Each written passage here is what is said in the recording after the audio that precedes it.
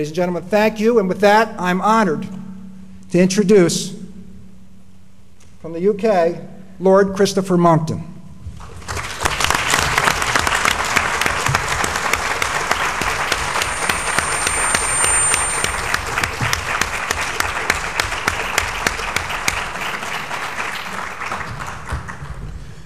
My lords, that's me.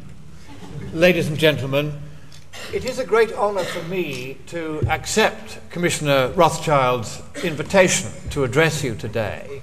You may be puzzled at why a British peer without a seat or a vote can nevertheless have something to contribute to the future of Maryland's planning. But the particular matter that he has asked me to address is the question of global warming. And in particular, I've been asked to look at both the Climate Action Plan and the Comprehensive Climate Report of the Planning Department of the State of Maryland, and also PlanMaryland, and to give it a thoroughgoing economic as well as scientific review. Now, several of you may have been sent by the usual suspects an 80-page document attacking a 4-page testimony that I gave in front of the US Congress last year. That document was written by 16 of the ClimateGate emailers and 5 of their cronies. They all have a very strong financial and political vested interest in trying to make out that I am not competent in the fields in which I'm about to address you. Therefore, I have structured my presentation in such a way that I am going to base what I say to you very closely on the establishment science and economics and merely draw logical conclusions. Every piece of data I use will be sourced, so you know where I got it from. Every equation I use will be displayed. I shall be very happy to answer questions in detail, either during this event or afterwards in writing. My aim is not in any way to interfere in your politics at all. I am here purely to do a technocratic job of examining the scientific premises behind PlanMaryland and also the economic consequences of the actions which are proposed in PlanMaryland and in the Climate Action Plan to try to make global warming go away. I'm here in a constructive and friendly and irenic spirit, and I should welcome any questions in particular that Secretary Hall and the Governor's Office may have about this presentation, and I shall be very willing to assist them afterwards in correcting those parts of the plan which are, in my submission, deficient. You've already heard from Commissioner Cindy Jones that there doesn't appear to be much of an economic argument in PlanMaryland, and that indeed is something which will have to be addressed. But let me first of all say what I'm not going to talk about. I'm not going to get into the question of whether global warming is a good thing or a bad thing, whether there are benefits from more CO2, there are, whether there is as much radiation getting to outer space as we are told should be happening, whether the oceans are hiding the global warming that stopped 10 years ago. We're not going to talk about the ClimateGate emails except to quote one of them at a particular point, and we're not going to talk about matters other than the greenhouse gas question. What we are going to cover are questions which PlanMaryland and the Climate Action Plan should have addressed, but unfortunately didn't address.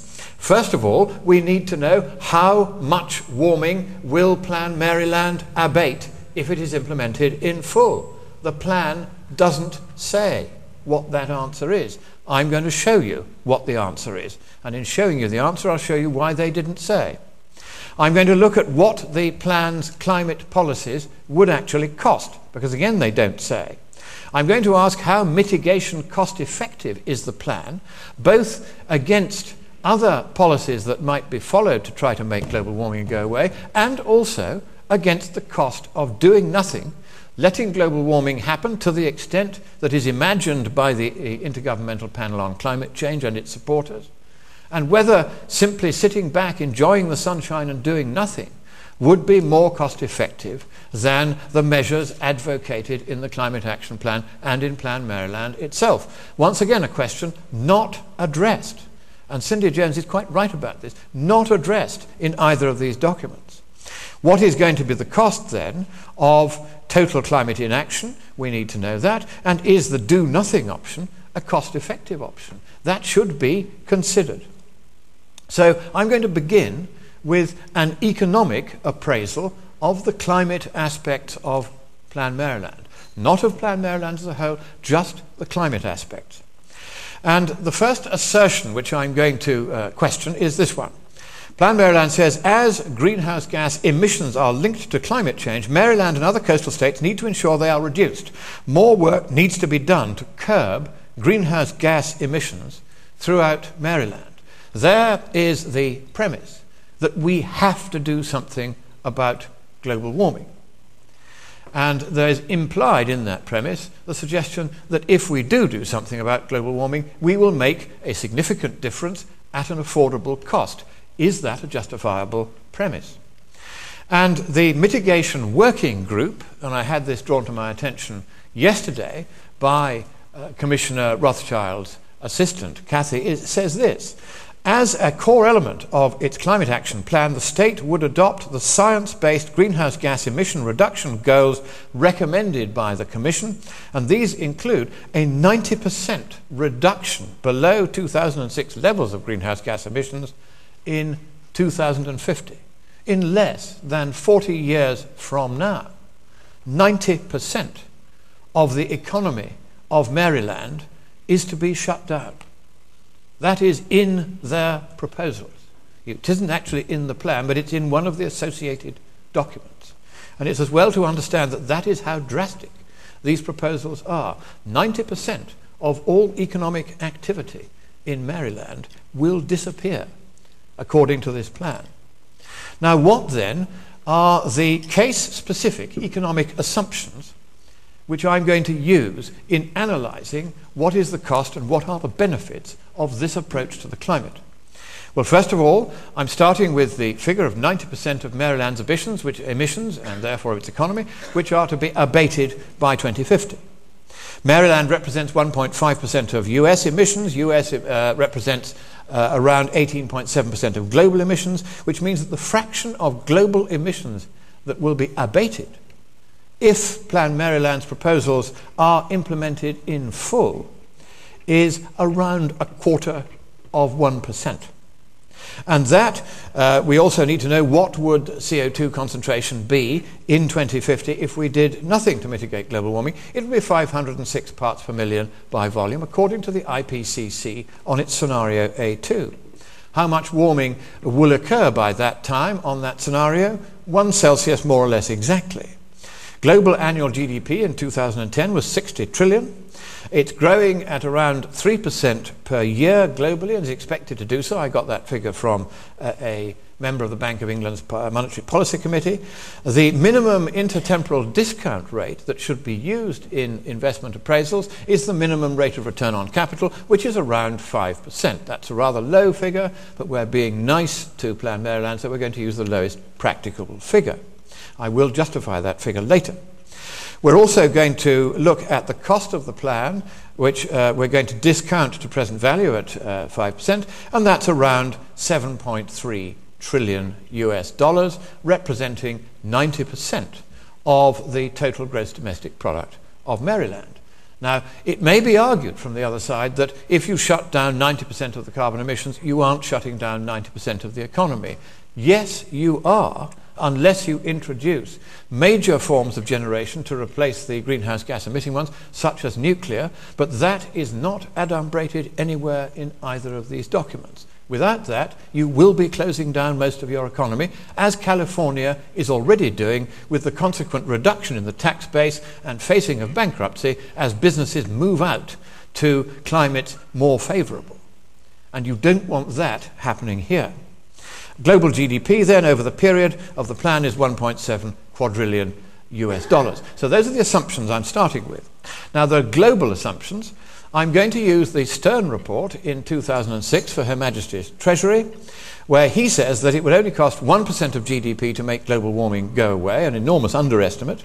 And he says that at the IPCC's central estimate of 3 or 3.5 Celsius of warming over the 21st century as a result of our actions, that would cost 3% of GDP if we did nothing. And it's worth remembering it's only 3% is his estimate of the IPCC's central estimate of how much warming we're going to get.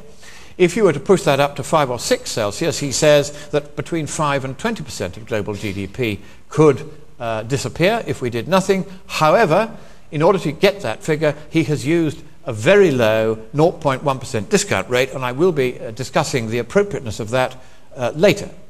For reference there's the Garneau report in Australia, rather more realistic figures for the cost of climate action, still a rather unrealistic figure for the climate inaction cost, and a slightly less unrealistic but still very low range of discount rates. Now, costs are external to shutting down most of Maryland, and benefits external to mitigation of CO2 forcing are not going to form part of this analysis, nor should they. GDP growth rates and welfare losses from climate inaction are going to be assumed uniform throughout the next century. And most importantly, I am going to adopt, for the purposes of all my economic calculations, the IPCC's climatology ad argumentum as though it were in all respects correct. And I'm going to base all my figures on the IPCC's central estimate that there will be 3.26 Kelvin plus or minus 0.69 of warming over the current century in response to the doubling of CO2 concentration, which the IPCC expects to occur over that century in the absence of any action. To summarize the IPCC's relevant data for the purposes of this economic analysis, I'm assuming that the climate sensitivity parameter that applies in the last and this century is 0.5 Celsius per watt per square meter, and you can see there that that parameter is derivable from all 6 of the IPCC's standard emissions scenarios.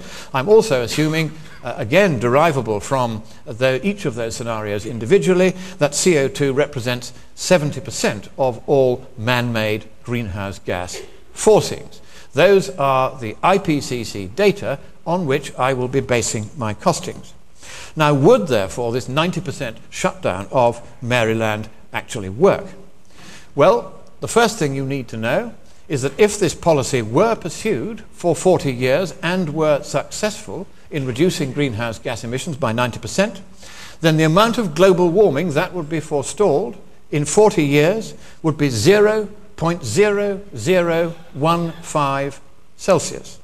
That is less than 1/1000th of a Fahrenheit degree. The equation there shows how that is calculated. I don't propose to go through the equation in detail now. I will be very happy to talk to you or any of your economic analysts about that afterwards. Now, why is it as little as that? It is because the projected business as usual CO2 concentration by 2050, it's ringed there, would be 506 parts per million, and under the full implementation of a 90% shutdown of Maryland, you would reduce that to 505.707. That's why you get so little reduction in radiative forcing, and hence so little reduction in global warming. So how mitigation cost effective is this? And with the way we measure the cost effectiveness, the mitigation cost effectiveness of a CO2 reduction measure, is you work out the cost of abating a standard unit, 1 Celsius of CO2 driven warming, by policies as cost effective or cost ineffective as Maryland's 90% shutdown, on the assumption that such policies were applied globally. And that gives you a cost of reducing 1 Celsius of otherwise occurring global warming of $4.7 quadrillion. And a quadrillion is a 1 with 15 zeros after it. It is 1 times 10 to the 15th. It's the equivalent of 140 years global GDP to make 1 Celsius of the 3.25 Celsius of warming that's expected to occur this century disappear. Then we need to look at the cost of getting rid of all warming that would otherwise have occurred over the period, which by coincidence is also 1 Celsius in this example. If we use policies again as cost effective as that in Maryland, and this time we're including not only CO2 but all the other greenhouse gases, and that puts up your cost of mitigation to 6.7 quadrillion to get rid of 1 Celsius of warming that would otherwise have occurred over the period. That's nearly $1 million per head of the global population. And it is 409% of global GDP over the period. Now, these are extraordinary figures, but they are figures which you can very easily verify for yourselves. So this clearly is not looking very good for PlanMaryland. And the essential point is that if you're trying to make global warming go away, whether you're doing it at the level of a state or whether you're doing it globally, what we're beginning to see here is that the cost of trying to make global warming go away is likely to exceed the cost of letting the climate warm and letting the damage happen and paying the cost of that damage, even if the warming is as great as the IPCC says it is, on which these figures are based, and even if the damage that results is as great as they say, or rather as Stern says it will be. Because he has exaggerated both the amount of warming expected compared with the IPCC and the amount of damage that would result from that warming, and yet we're going to take his figures as the basis so as to go as far as with the other side of the case in the argument.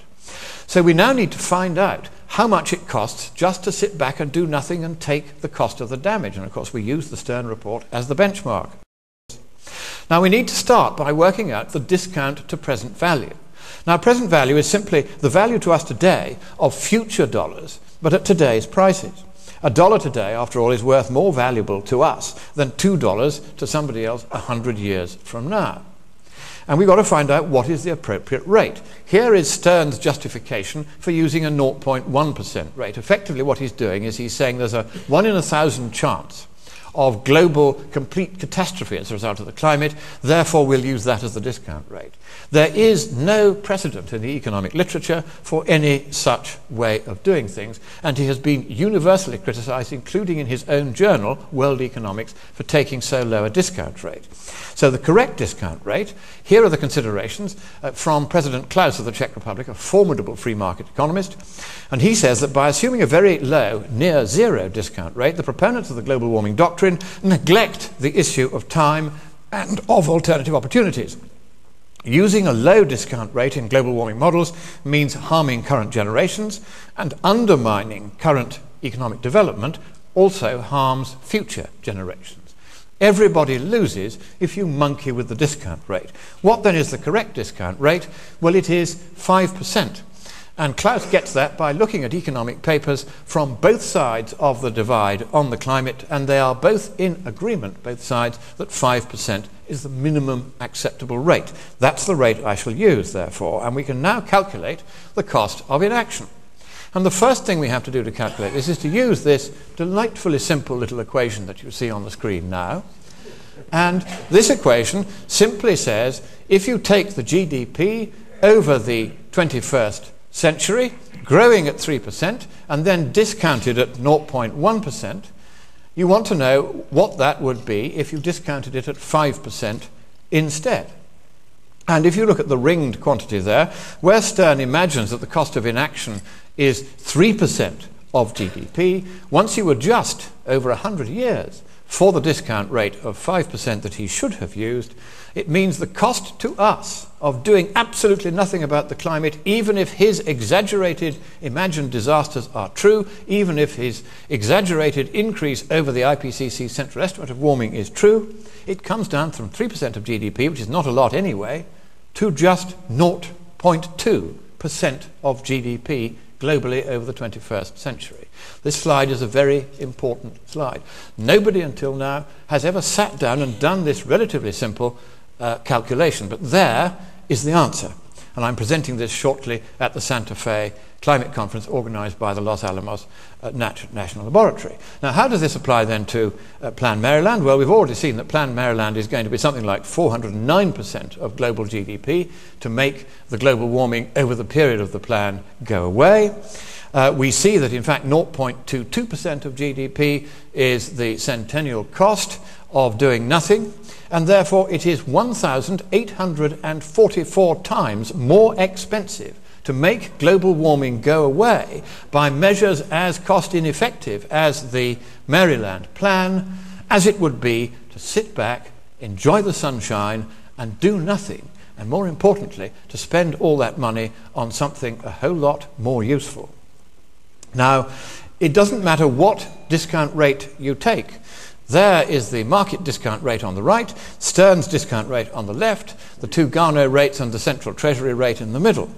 With all of them, even the Stern discount rate, you're looking at a 1 to 2 order of magnitude excess in the cost of action over inaction if you do things the way the Maryland plan says it will do them.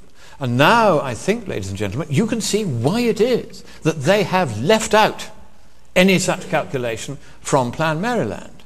Because anyone who does this kind of calculation is not going to come too far out of the ballpark in which these figures are. And it is a ballpark which says to you very plainly that the one thing you should not be spending any money at all on at the moment is trying to make global warming go away. There is a case for adaptation. You have a sea level problem, which is largely a local problem rather than a global one. I will be talking about that later. Focused adaptation is sensible. Any attempt at mitigation is entirely pointless, as these figures compellingly show. Now, PlanMaryland then says, well, as a first step, we're going to reduce 25% of statewide greenhouse gas emissions from 2006 levels by the year 2020. Well, here is the result of how much global warming would go away if they did that. You'll be pleased to see it's 1/20,000th of a Celsius degree. And that is 1/1000th of the minimum threshold below which no amount of global warming that has happened or been prevented can be detected or measured by any modern method or instrument. In other words, even if PlanMaryland were to work in full over the next 8 or 10 years, they would have absolutely no way of measuring that it had. That is how ludicrous all of this literally is. Now you'll see that, again, the problem is that there's virtually no reduction in the amount of CO2 in the atmosphere, even by full implementation of this phase of the plan. And there's one more, which I'm going to cover off very briefly on the economic side before I turn to the science. And this is that compact development leads people to drive 20 to 40% less at minimal reduced costs, whereas extended low-density development and roadway extension will increase vehicle usage, a major component of greenhouse gas emissions. Well, that, of course, is only part of the story. There is quite a considerable body of evidence, such as Alice Coleman's work in London from the 1980s and many such studies since, that show that total energy consumption tends to be higher per person in cities than in suburbs and country districts. It's not just the energy from driving, it's also the energy from lifts and common parts of, you call them elevators, and common parts of buildings. All of these things have to be factored in. You also have to factor in the fact that a lot of people in cities tend to be poorer than those who live in the country, and that's the reason why their energy consumption is less. If you force the rich people to live in the cities too, then the energy consumption per person in the cities will rise. And there's a series of studies on this. So the fundamental premise of PlanMaryland, which is that compact development uses less energy, is not necessarily correct and requires to be very carefully reviewed. And there will be other speakers talking more about that later.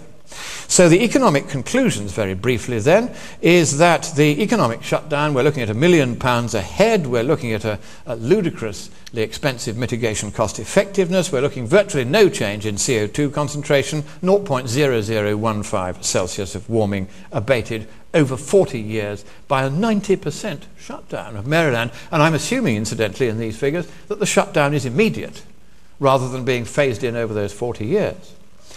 Now, the next thing I thought we'd do, well, just so you know what it's going to cost you and how little benefit you'll get. It's very important to understand this.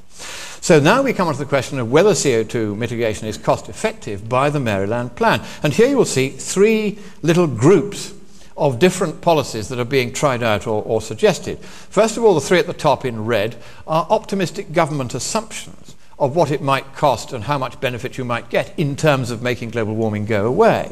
And you'll see that they are all about an order of magnitude, about a factor of 10 to 20 or 40, more expensive to take action than not.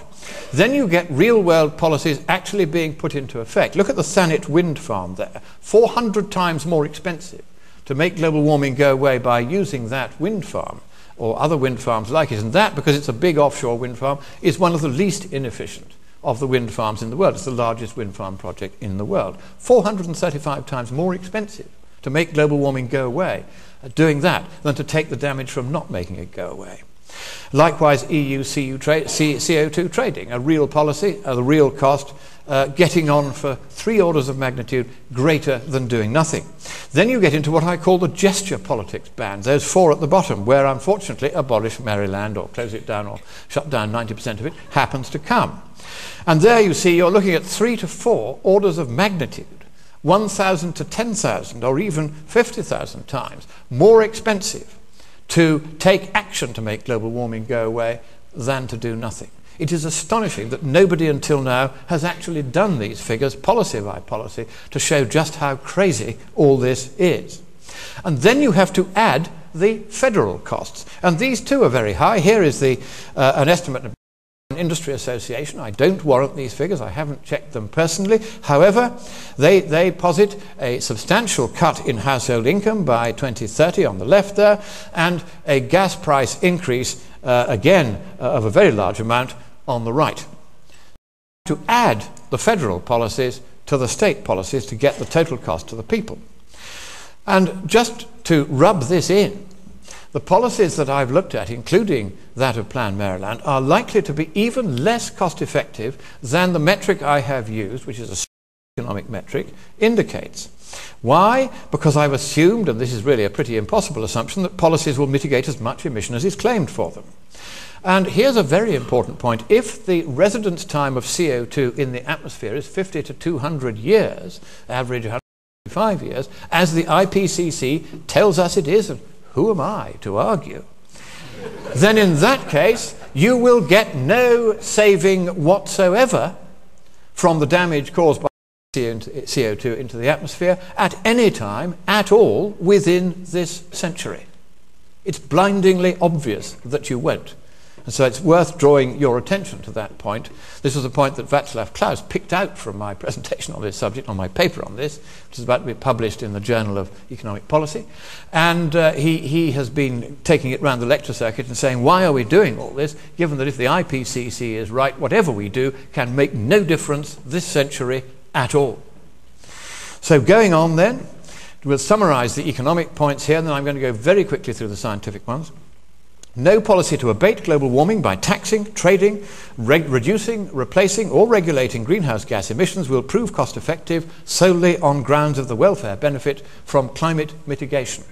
There is absolutely no doubt whatsoever about that, and those who argue that I must accept the scientific consensus, as for the sake of argument I am doing today, must also accept the economic consensus, which is very nearly unanimous in the peer-reviewed literature, which is that it is many times, indeed many orders of magnitude, cheaper and more cost-effective to do nothing and to adapt in a focused way to any climate change that may occur when and if and where and only to the extent that it occurs, than it is to try to spend a single penny now on trying to make global warming stop.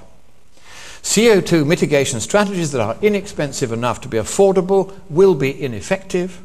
Strategies costly enough to be effective will be unaffordable. Once again, focused adaptation is the way forward. And so, as we say on the London insurance market, since the cost of the premium exceeds the cost of the risk, don't insure.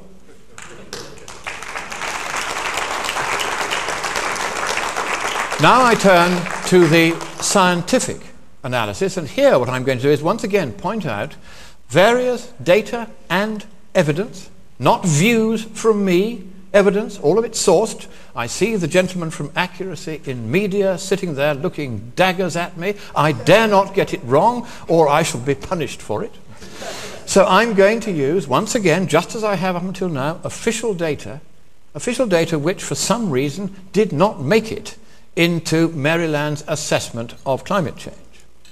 They've only given you a very partial, very one-sided view of the climate question. I propose to remedy that now. First of all, PlanMaryland says that sea level rise is of particular concern. You have a large coastline.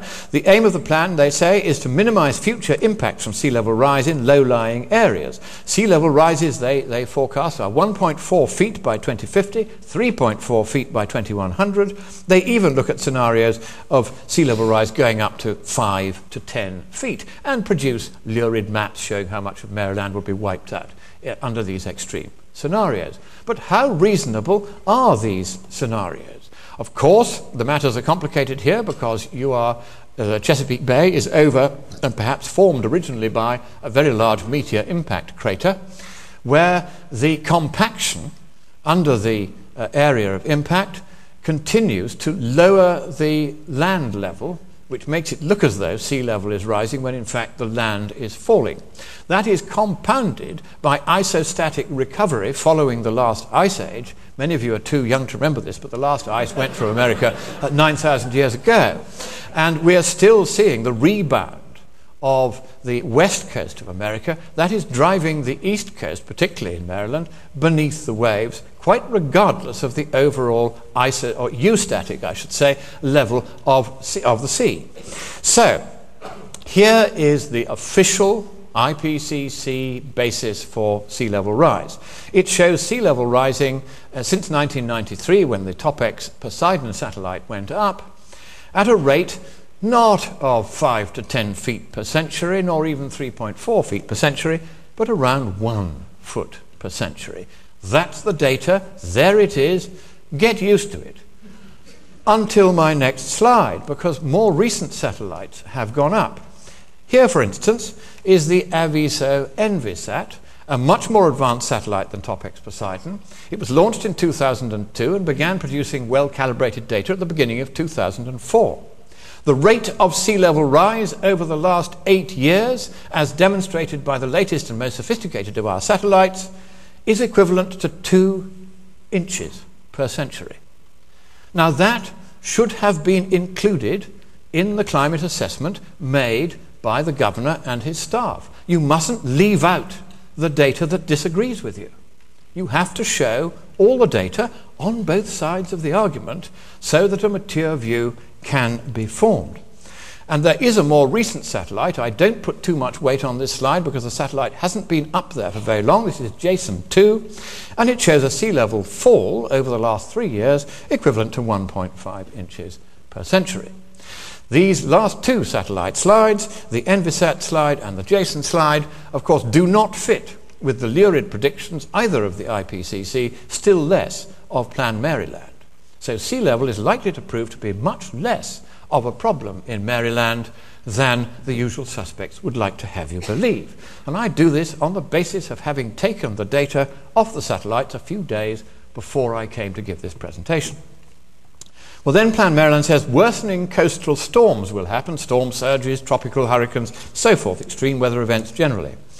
Well, all right, 2005 was a bad year, largely because of Katrina, which was actually only Category 3 by the time it hit land, but the reason why that did so much damage was nothing to do with global warming. It was, and I'm not going to say what kind of an administration it was in New Orleans that had failed to maintain the levees properly, but that's why the damage was done, nothing whatever to do with the intensity of the storm. And you'll see that the darker figures there, which are for major hurricanes, show absolutely no trend in 100 years. Indeed, I've got the data from NOAA recently. Even if you go back 150 years, there is absolutely no increase in the frequency, incidence, or duration of the major hurricanes and storms. It isn't happening, notwithstanding about 1 Celsius of warming over that period. And indeed, if we look at the combined accumulated cyclone energy index, the combined frequency, intensity, and duration of all tropical cyclones, hurricanes, and typhoons all around the world, compiled by my friend Dr. Ryan Maui at Florida State University, you're looking at the lowest level of hurricane and tropical storm activity worldwide since the satellites went up 30 years ago. You will not, for some reason, have seen this figure in your newspapers. More alarmingly, this figure, this fact, is not included in PlanMaryland or in the governor's climate assessment. If we look at the sheer number of global tropical storms and hurricanes, also compiled by Dr. Maui, you'll see that both globally and in the northern hemisphere, and the difference between the two, of course, is the southern hemisphere, it is falling over the period in which warming has increased. Why is this? Because if warming increases, then although you get more energy in the system, what drives storms is not raw energy, but the difference between different temperature states at different parts of the system. If the whole thing warms up, the difference between extremes of hot and cold diminishes, and therefore certainly outside the tropics, and arguably on this data inside the tropics, you would expect less in the way of severe storms, and not, as you are usually told, more. This is standard meteorology. I'm not telling you anything that you can't find in any standard textbook. Well, then you hear a lot about how hurricane losses, particularly in 2005, again, largely not to do with global warming, have risen. If we adjust those losses to take into account for the increase in population and in the density of building of homes and industrial activities in harm's way, then you see that 1926 was far worse than 2005, and that there's really no trend in that figure either. Then we come to changing precipitation patterns. Well, so it's going to rain either a bit more or a bit less. So what? Well, here we are.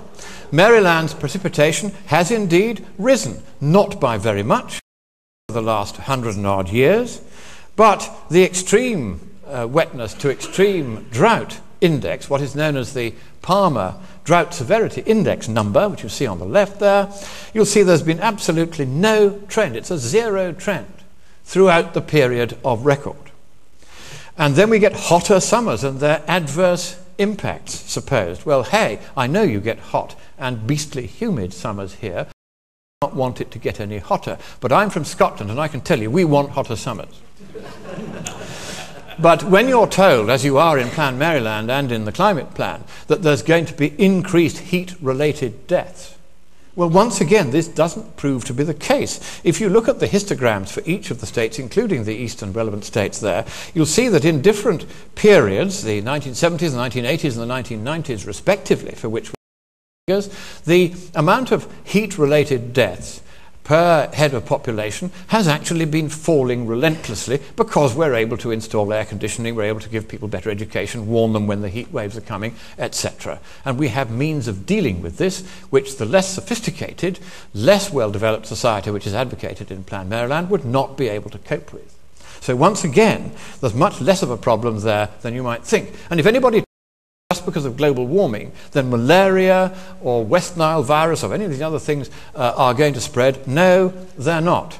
You can see here how quickly malaria was eradicated between 1882 and 1912 throughout most of the central belt of America by simple measures of public health control. It is that and not heat which determines whether you're going to get malaria. The malaria mosquito, the Anopheles mosquito, is perfectly capable of surviving in temperatures of up to minus 25 Celsius. The largest outbreak of malaria in modern times was in Siberia in the 1920s and 30s. Something like 13 million people were infected, 600,000 died, 30,000 of them north of the Arctic Circle in the port of Arkhangelsk. So if anybody tells you that malaria is going to spread because of global warming, no, it is not. Likewise, West Nile virus, here you can see the spread from 1999, top left, to 2007, bottom right. You can see that it spread entirely geographically and without any regard to latitude or temperature.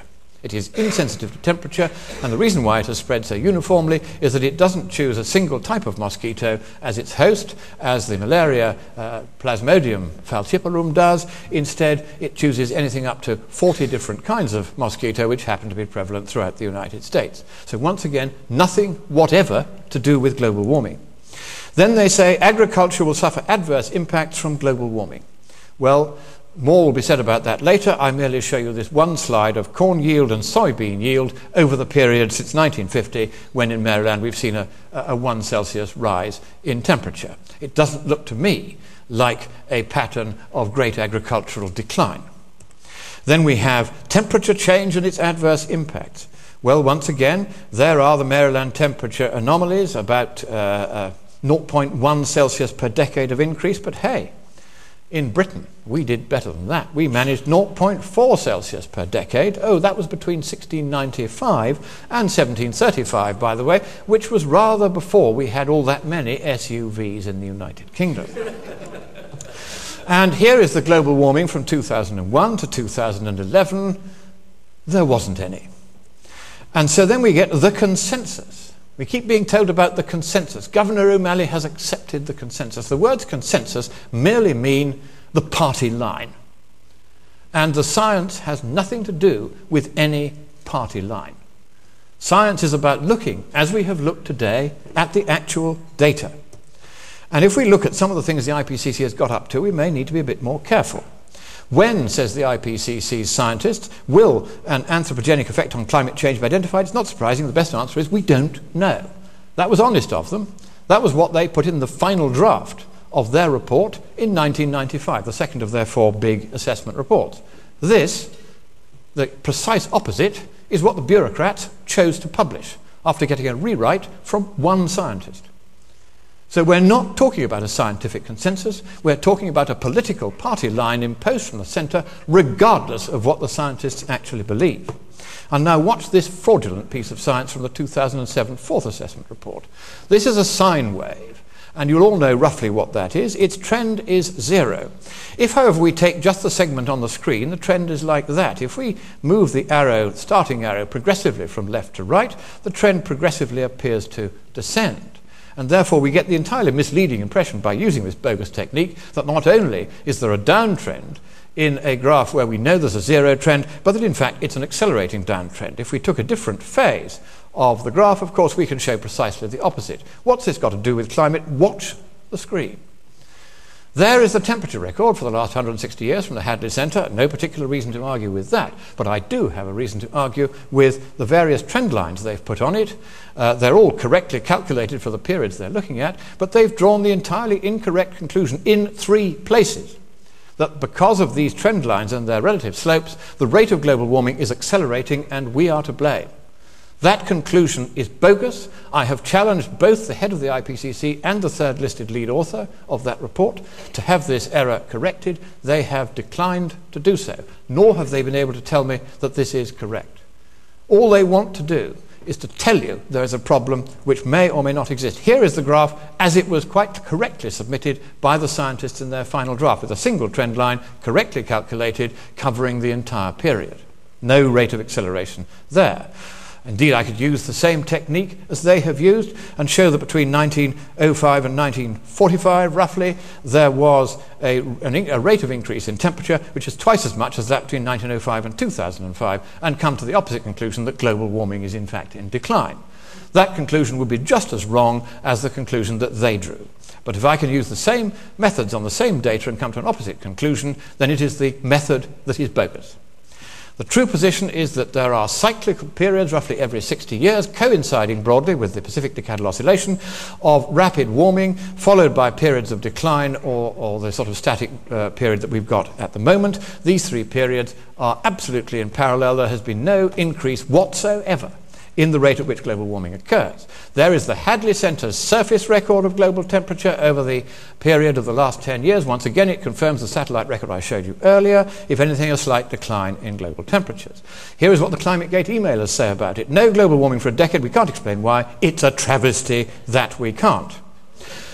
Well, now, I have got a few more slides which I don't propose to show you now on how we can calculate how much warming we might expect over the next 100 years using the IPCC's methods. I'll flick through them only very quickly, showing first of all that there is a decline in each successive report in their prediction of how much warming there's going to be. It's still way, way above where it should be. By this method, by these 2 methods, and by these 2 methods, we can demonstrate, using their own data and their own methods in all respects, that the amount of warming they should be predicting is less than half the 3.26 Celsius, which is their central estimate for the next century.